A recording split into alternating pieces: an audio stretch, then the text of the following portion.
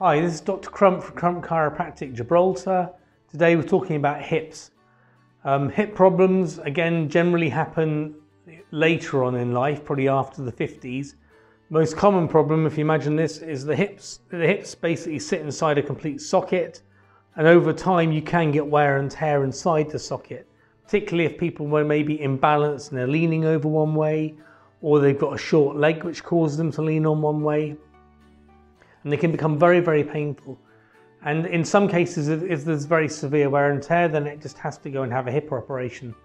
But in many cases, by going in there and actually just gently tractioning the hip, freeing the hip, doing some exercises for the hip flexors, checking the lumbar spine, lower back, very, very important. The nerves from there control your hip.